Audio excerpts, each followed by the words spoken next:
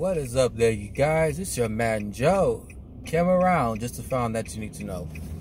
I wanted to talk about this. Recently, I keep getting comments from certain videos saying that they don't believe that children go to hell. Fine. Or, you know, or this one, somebody sending me this one video about people who are celebrating certain holidays, that their children go to hell because of it, and they don't believe that. They don't believe that children go to hell. Do I believe that children go to hell? Possibly. I don't know. You're probably thinking, how could you, Joe? How could you ever think like that? Children are babies. They don't know nothing. And here's why. I try to see it from a spiritual perspective than it is my own emotions. When I saw the video of I forgot his name. I forgot the channel's name. But the video was about people that were celebrating Christmas, right? And they often see, because they celebrate Christmas, and if they would have died, sometimes if they die and went to hell, or I'm sorry, I'm trying to drive and think at the same time. Pretty much, the video of itself is the premise of, people who are still practicing these, pagan holiday feast days, where something that the Lord Christ Jesus, Father God, has often in His Word, often told us to not, celebrate whatever the pagans are doing, or whether the wicked is doing, And just recently, Valentine's passed, and I just didn't care. I didn't really care for little to none, actually, for it. I didn't celebrate it or anything like that. But as far as for the children going to hell, as far as even as young as an infant or a toddler, it is quite possible. Why? It's because the parents. The parents often still celebrate these, holidays to please their children for, gifts or whatever the case may be. Or it just sounds as tradition to do. It's tradition to celebrate Christmas. It's tradition to celebrate these pagan holidays and think of no consequences, despite the fact that the Lord, Father God, Christ Jesus have told us many times throughout the Bible, throughout His Word. Oh, it's kind of on, so I don't know if I should make it. Hold on. I'm sorry. I'm driving. As oftentimes that Father God and Christ Jesus have often said in His Word, do not celebrate these things. This could be a possibility.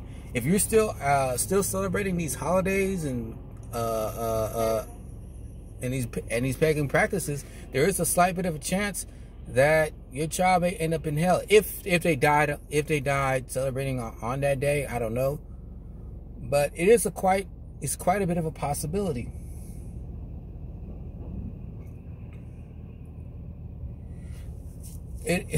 I know many people do not want to see children in hell, and I understand that completely.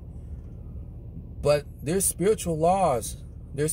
God created the spiritual laws. Remember one of the commandments, love the Lord with all your might and all your soul and all your might. Keep His commandments. There is a reason why we as Christians, believers, Israelites, we're not supposed to be practicing this. Is because practicing these pagan holidays, it could be potentially you might be serving Satan or praising Satan for these holidays, through these holidays. And if Satan created, not if, but I know Satan created these holidays that could potentially send you, your children, even if it's your baby, even if the baby was like a month or even a day old,